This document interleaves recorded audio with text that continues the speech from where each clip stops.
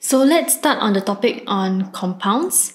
A compound is a substance made up of two or more different elements or compounds chemically combined together in a fixed ratio. When a compound is being formed, a chemical reaction will occur, and usually heat or light is given in or taken out. For example, magnesium, when it's combined with sulfur, you will form a compound called magnesium sulfide. As a result, compounds are all pure as it consists of only one type of substance. The compound also has properties that are different from those of the substance that produce it. For example, we have water, H2O. When water is formed, it does not have the properties of hydrogen and oxygen which made up water.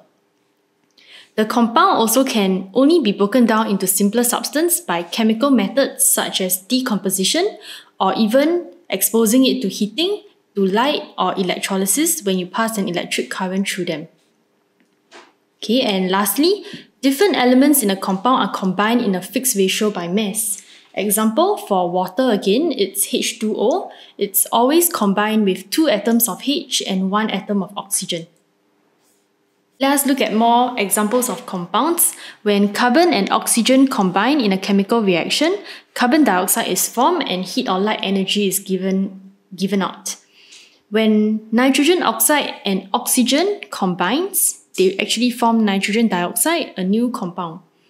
When ammonia and hydrogen chloride is combined, they will form ammonium chloride.